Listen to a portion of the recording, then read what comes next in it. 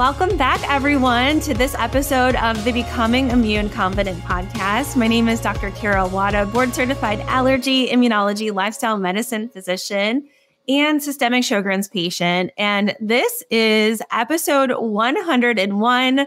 I can't believe it. We celebrated our monumental 100th episode last week, and I am absolutely thrilled to welcome one of our original guests back to the podcast. We are going to catch up with Kim Shapira today. She is an amazing dietitian, nutrition expert extraordinaire who is really paving the way of ditching diet culture and really just reframing our look at nourishment, which I love. And we always have such a blast chatting. So we thought we'd switch things up a little bit today, and we are going to just have a conversation. We don't really have anything in particular planned. So we've about 30 minutes on our schedules, and we're just going to see what comes up. So welcome back, Kim. Hi. I'll let you introduce yourself a little bit more for those who maybe haven't listened to your prior episode. Hi, everyone. I'm Kim Shapira. I'm so happy to be here and have this fun conversation with you. I am a registered dietitian. I've been in practice for 27 years. I see clients privately and in group session. And my first book came out last year, which is called This Is What You're Really Hungry For. And if you're listening to this, I would love for you to tell me what you think the answer is. And then I'm going to give you the answer, which is really peace around food and nutrition and your health. And my goal is to always make it easier for people to get on the journey and then to stay on the journey. And as you're talking, was thinking, God, I wonder what your take is on these semaglutides and health in general. I think for a lot of folks, it is a game changer in regards to helping them get on this journey. I do certainly worry about those that are using it that maybe, I don't want to say don't need it, that are on the cusp, but they really do help people get their physiology back on track. I know my colleagues who are much more well-versed in obesity medicine. One of my best friends, she just certified in obesity medicine, really has found great benefit in helping her patients really move the dial on how their metabolism is essentially malfunctioning and helping right the ship. I think the biggest worry I have, honestly, deals with our broken system. And these are medications that are needed to be used for the long term. They're a long-term commitment. When you come off of them, you will regain at least a portion of the weight that you've lost. And I think it's really sad seeing some of the limitations that payers and insurance companies are putting on the medications that are really making it very challenging for those that need it to get it. I also worry just about the safety for some of the compounded versions that have popped up. Can we stay in that space really quickly about I agree with you that I think it's a lifeline for many, many people. And what I'm always talking about is sustainability and long-term health. And from my perspective as a dietitian, I think almost every disease is related back to food and diet and how our body is able to handle it, right? And so when we look at these medications, I'm thrilled that people are losing weight because that's decreasing the risk of these metabolic diseases like cholesterol, diabetes, high blood pressure. But I do worry about, because they're getting full faster, their limitations on getting a well-rounded diet, number one. And number two, I think people are so focused on weight loss on this scale, but they're not focused on body fat percentage. Really, I want to scream it from the rooftops. We need to focus on our body fat, and you need to be in a lean body mass in order to really know that you can sustain this. So that's what I'm seeing is a little bit of worrisome is that we're not getting to that lean body mass because we're not losing weight necessarily the right way. And it's not that the medication's not causing people to lose weight the right way. It's that they're not changing their life. So they're just relying on the medication and they're not building in exercise and water and different types of living. Yeah, no, I think that And that's where it comes to this space where I feel so passionate about bringing together, yes, let's use what modern medicine has, but that has to go hand in step with the lifestyle changes for the long term. It's really harnessing the power of healing from our habits and really getting those habits ingrained into our everyday doing. That's really vitally important. Yeah, I guess that would be the message, right? Like, I'm excited for everybody who has done this and had success losing weight, but really to focus on the balance of their diet, because it's really dietary patterns, right? What does your overall pattern look like for quality of health and thinking long term? And I'm curious as far as inflammation markers, because I know that some people are feeling that they have less depression and their mood is improved.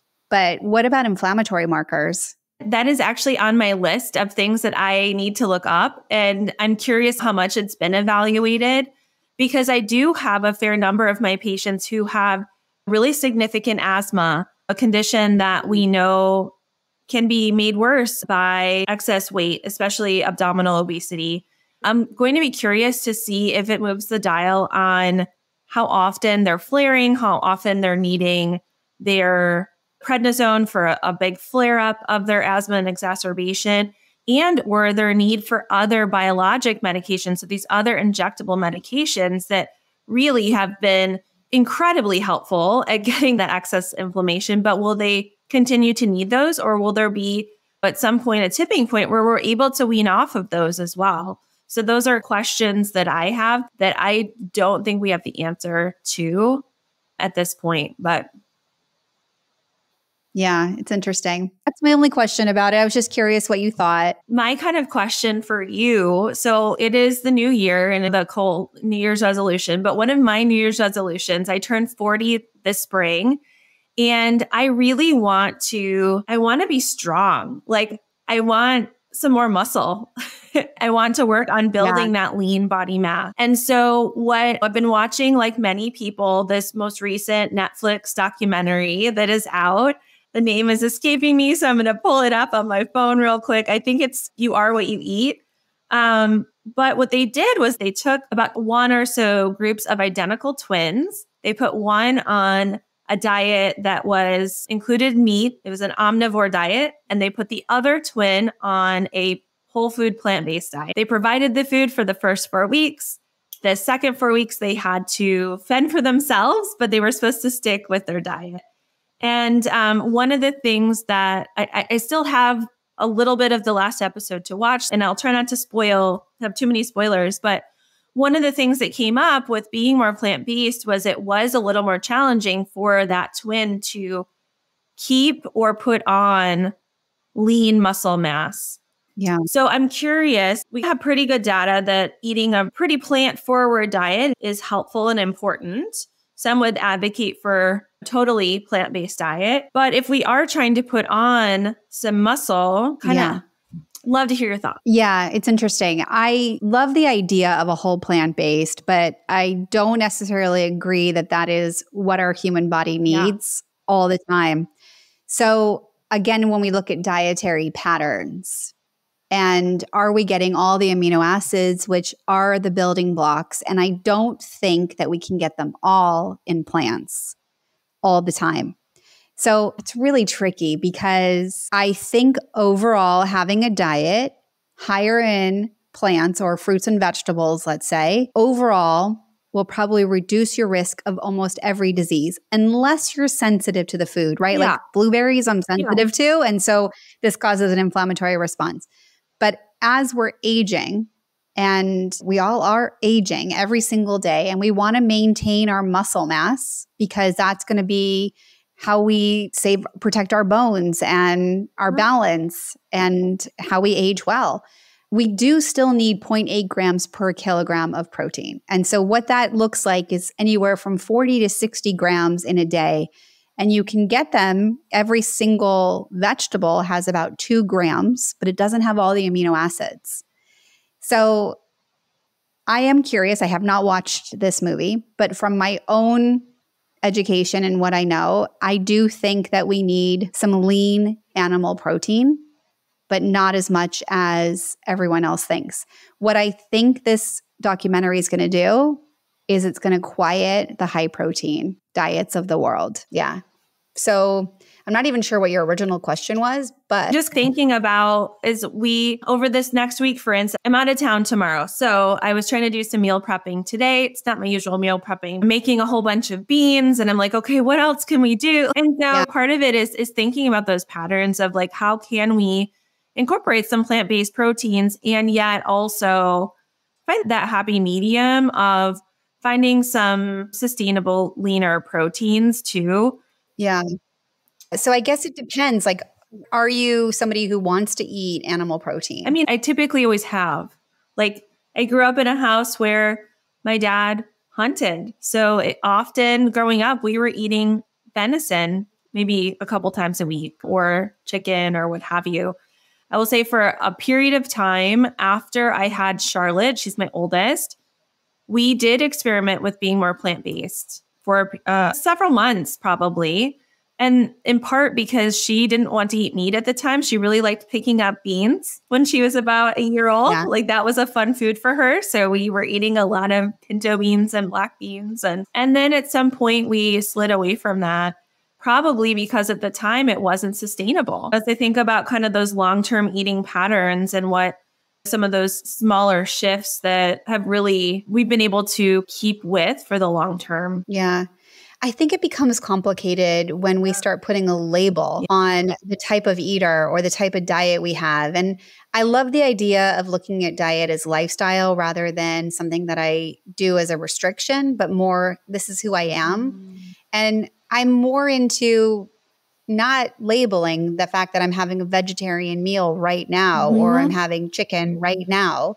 But overall, again, back to the dietary patterns of the majority of my diet is full of vitamins and minerals. Yeah. And I'm still able to eat what I love in that spectrum of whatever fruit and vegetable I like. I just got back from Costa Rica with my family and I eat papaya every morning for breakfast. But out of the 5 of us, I was the only one who did that, right? And so they were choosing mango and guava. I wasn't interested in that. Again, I don't want to label or call one person one thing or another, but have the freedom to eat what I love. Yeah.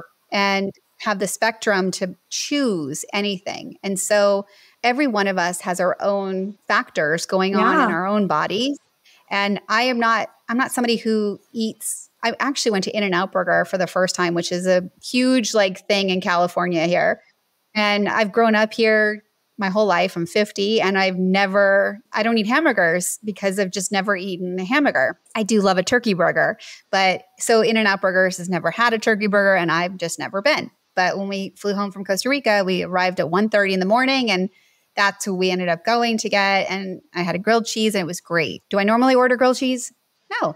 But overall, my pattern of eating is whatever it is. Yeah. And I don't worry about having one meal like that or anything. So I think focusing on long-term health, it is, I think, am I getting enough fruits and vegetables in my diet? And I do think that we should spend time not fearing it, but being interested and curious. How many times can I add fruits and vegetables into my diet? And the recommendations truly are between 5 and 7 servings a day. Yeah. That's what we need, and we're not getting them. And that would ensure that we're getting all the antioxidants and the fiber and such great things that our body really needs every single day. And one of the things I bring to my patients often, and I hope that I'm not overwhelming them, but is this idea of the diversity too. If you are really aiming for that 30 or more different types of plants in a week that we know is associated with lower rates of diabetes and heart disease and improved gut function and likely immune function too, you're going to have to eat that many different servings a day in order to get that variety if you're working the math, most likely. And in really thinking about that and getting curious about, okay, what are some of can I try something we haven't tried before? This week, we ordered a rutabaga in our vegetable box. My kids were like, okay, let's try that. That sounds interesting. So I think next week we'll try making a vegetable shepherd's pie and maybe put that as the mash on top. and we'll see if they eat it or not. I don't know. I love that. And I love that you also empowered them to make the choice. I really think that's the key, is that somebody needs to see the food at least 10 times before they're even willing to try it. And when they cook with it, they're empowered to actually eat it. So if anyone is dealing with kids who are afraid, or I'm putting picky in quotes because I don't want to label anyone, but like if somebody is on the pickier side, let's say, if you empower them by getting them in the kitchen, they're more likely to take like ownership of it and eat it. And I love it. I have a recent success story I have to share. So Josie is my middle. She's 5, and she is in a stage where she is more particular. And if this kiddo could eat a refined carbohydrate plus a processed cheese in any form, she would eat it. Like today, she came home from school. Josie, what do you feel like for dinner? And like, I should have made a bet because I would have made my money back, but she wanted mac and cheese. Like the kid would live off of it. A couple weeks ago, we're home on break and I have been making a veggie soup about once every other week or so. And I got her to help me make the veggie lentil soup this time. So I had chopped up the veggies because she's too little to use the sharp knife, but she was able to get her little step stool with the Instant Pot. She had her little spatula and she helped me put everything in, saute it. We added the lentils in. She poured in the broth. And as she was doing it, she also, like, she's the cutest little thing. Obviously, I'm biased, but she is very sweet. She's blowing kisses into the soup because she's adding love because that's going to make it taste better. You know, it does. It was delicious. It was just last week we did this because I had leftovers this week. And she actually ate that soup at dinner, which is amazing because normally she'd pick at it. Oh, I don't like it. But I'm like, Josie, this is the soup that you put your extra special love into. So it tastes extra delicious. And she's like, oh, this does. It's so good. So and funny. She got her siblings to eat it too. Oh my God, look at her. Now she's like a role model. I know. I love it. Did you ever see the movie Chocolat? A long time ago. Yeah. So if you remember, like when the chef was like in love, everybody started feeling love. And when the chef was angry, they started recognizing that they were angry. And like we could go to the same restaurant 10 times in a row. And generally it's the same. But if the chef has an off day, we probably don't like the food as much. So when we're even cooking, if we can blow kisses, and I love this idea, then you're going to be giving everybody like an emotional kind of like boost. I love that. It's almost like the idea of like Reiki, right? Like some people will use Reiki in their everyday lives. And oh my God, I love it. It's the sweetest thing ever. I think she was trying to compete a little bit. So Charlotte, her 8-year-old sister, a few weeks prior, learned how to use the sharp knife for the first time. So she chopped up the veggies for that round of veggie soup. And so I think they were kind of seeing who could make the tastier version because every batch turns out a little different. We essentially clean out the fridge for veggie soup night. Yeah. Okay. And now I have another question for you. So what is your plan this year in 2024 to motivate people to deal with, how do I put this? To help themselves with inflammation. What are you going to do in 2024? I have my goal setting like right in front of me on my whiteboard. We talked about my personal goal, which is to get fit and get strong. Professionally, I am going to actually sit down and write the book that I have been noodling on for the last several years. I think I'm finally to a point where I kind of have an outline and a game plan.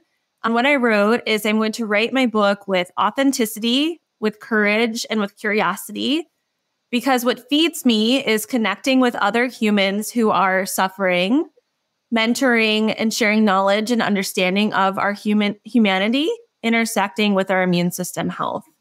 So you're kind of talking before we hit record. I made a shift this past week on my social media identity to kind of rebrand of sorts from the crunchy allergist, which is what I've been known as, to immune confident.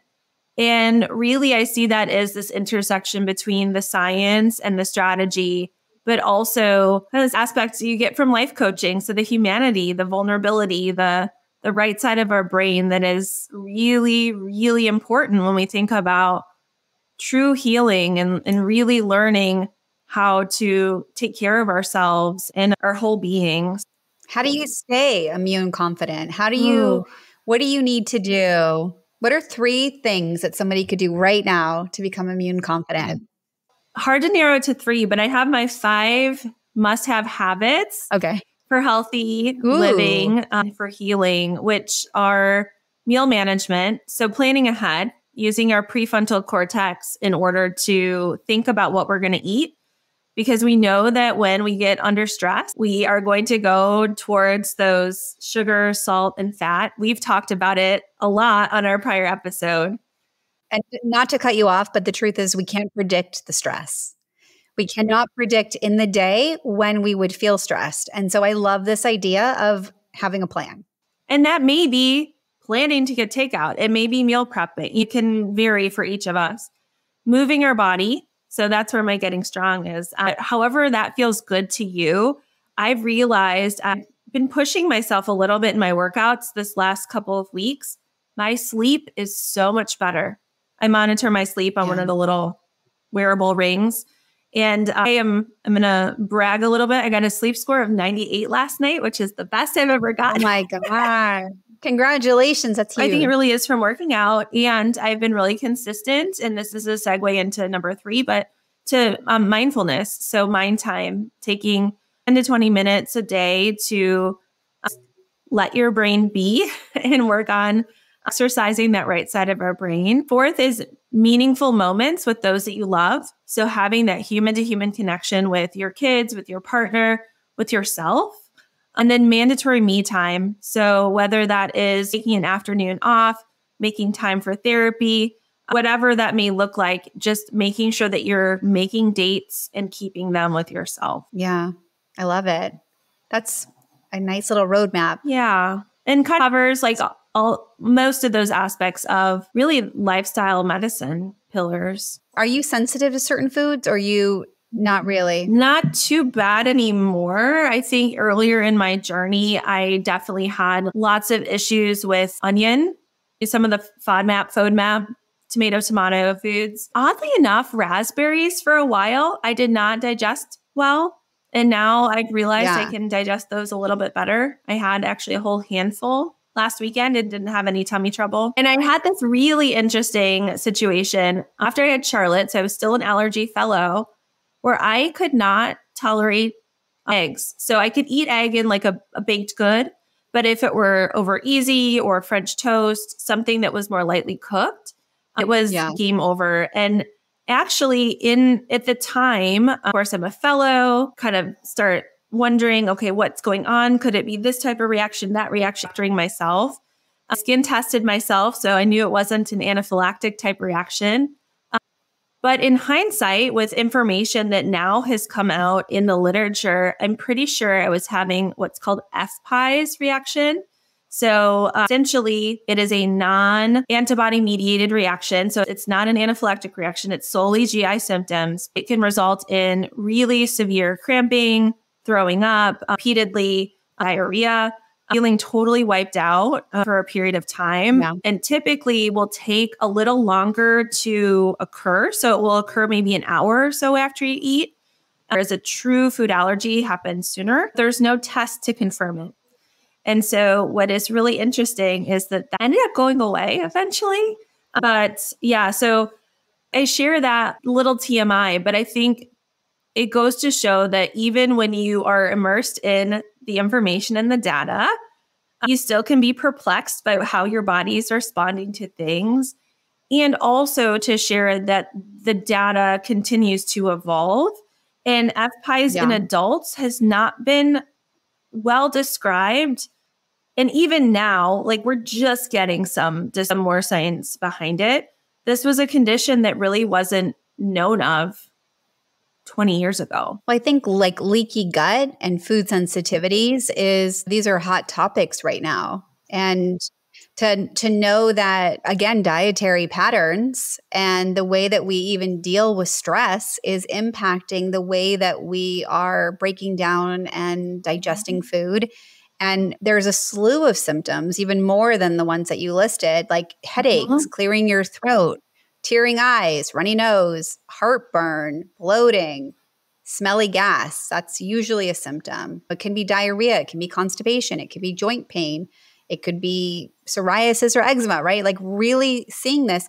But what's interesting is that what you said is it's not a true allergy. And when you heal your gut, when the lining of your gut is repaired, most of these sensitivities go away, which makes our body magical. Yeah, it's interesting to just think, okay, well, what moved the dial? And I don't know that it was one thing. I think it really has been an amalgam of being really diligent about my sleep, making sure we're eating a lot more variety in the plants, that we're eating, cutting out, not fully, but, minimizing some of the emulsifiers and additives, within reason. Within the last 9 months or so, pretty much cut out alcohol. Movement. We know exercise is really important to regulate our microbiome and gut motility. Stress. Goodness, that's a huge game changer. Yeah, I think we don't know enough about our microbiome. It's very interesting. I was reading that we're 50% bacteria. So that makes us like aliens. Well, and now I love that we're thinking about it as its own organ system. And how then are we going to best take care of it? I'm hopeful. I'm putting this out into the universe, so hopefully we can make it happen. I would love to invite Dr. Will Bolsowik back on. He's been doing a lot of work in the realm of prebiotics. We know that there is a lot more data to support prebiotics compared to probiotics. So prebiotics being the fiber, probiotics being the bacteria themselves. And so I'd love to have an update with him, see what's new. Yeah, I like what you said. It's more about what you can add. So it's the exercise, the lifestyle, the mindfulness. And it would even, as far as like your diet goes, adding omega-3s in either the form of like flaxseed, chia seed, or hemp seed. And again, back to these fruits and vegetables. Are you getting 30 servings at least a week? And what about fiber? Yeah. And it's interesting. I think knowing that onions was affecting you, which is a prebiotic, could be like, hey, something might be off with my bacteria. Could be interesting. Like, I don't think the research is there even. College student in, 2004. Somebody said to me 18 years ago, something about probiotics. And I was like, come on, seriously? What are you talking about? You have some really exciting things going on that you were telling me about beforehand with a class you're running and some group programming. I'm super excited. Yeah. I am super excited about this class. I call it a masterclass, but it's not the masterclass. It's just a class on the Kim Shapira Method and my 6 simple rules. And it's something you can do in the privacy of your home and really go deeper and figure out your relationship you have with your body and food and diet. And there is a private Facebook class, so a group actually. And so it's interactive, and I think it's going to help a lot of people. I'm super excited about that. Where can people find information on it? I think they can find it on my Instagram and also in my website, which is kimshapiramethod.com. We will make sure that we have the links to both of those in the show notes so you can click on them and get right over. And we're also going to link back to our first episode so you can learn even more about the Kim Shapira Method and those 6 simple rules. Get a little preview, old quote unquote studio. Hear all about it there. And then the other place you can tune in to see Kim is Kim was one of our featured speakers at the Demystifying Inflammation Summit. And so we have the encore coming up in a couple of weeks. So you can make sure to get registered for that. It's free to attend. There is an all access pass that you are able to upgrade to if you so choose.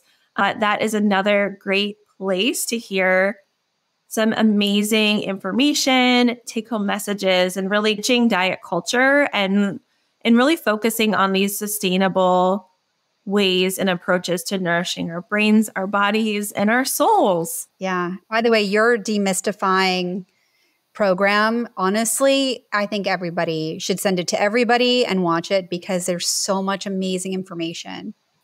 It's amazing. Thank you. It was a lot of work. but I think it was well worth it. And just the collection of amazing speakers and the topics that we covered are really incredible. And I can't wait till we get to do it again. Thinking January 2025. So mark your calendar, Kim. Sounds good to me. Awesome. Well, thank you so much for joining me today and for having this conversation. And cheers to 2024. Cheers to. Thank you. Take care. If you are loving this mix of self-discovery and science found here on the Becoming Immune Confident podcast, I'd love to invite you to sign up for my email list. Hop over to drkarawada.com and hit subscribe to ensure you don't miss out on any insights into new immune system science or how we can harness healing through our daily habits. Are you ready to feel confident, energized, and more like that BA that you used to be? Here's how we can work together. Jennifer, an autoimmune dietitian, and I, board-certified immunologist, have put together the one and only Becoming Immune Confident comprehensive course, coaching, and community membership. What we do is we help women with misbehaving immune systems reclaim control over their health while minimizing fatigue, fog, and pain, all caused from too much inflammation. So if you are ready to have confidence and clarity around your immune system health, and a sense of certainty, knowing that you are doing the best for your health and the health of your family, hop over to immuneconfident.com for details on how we can work together. We can't wait to connect. Hey there, amazing listeners. Before we wrap up today's episode, I want to take a quick moment to ask for your support. If you're enjoying the content of the Becoming Immune Confident podcast we're bringing you week after week, there's a simple but incredibly impactful way you can show your appreciation. You see, leaving a review is like giving us a virtual high five, and it helps our podcast reach even more people who could benefit from the valuable insights, entertainment, and inspiration we strive to provide week after week. So if you're finding value in what you hear, here's what you can do. Open up your podcast app, whether you're on Apple Podcasts, Spotify, or any other platform, and give us a glowing 5-star review. We're dedicated to bringing you the best, and your feedback helps us fine-tune our content to suit your interests and needs. But hey, don't stop there. If you have a moment, leaving a few kind words in the review section goes a long way too. Share what you love about the podcast, your favorite episodes, or how it's made a positive impact on your life. Your words not only brighten our day, but they also encourage others to join our incredible community. Remember, every 5-star review and every word of encouragement counts. It's like fuel to keep us creating, innovating, and striving to make your listening experience even better. So if you're up for it, show us some love by leaving us that virtual high five in the form of a 5-star review today. And a huge shout out to all of you who have already taken the time to do so. You rock. Thank you for being a part of our podcast journey, and we can't wait to keep bringing you more amazing episodes in the future. Until next time, keep shining and keep listening and keep on building that confidence in yourself and your immune system health. Take care.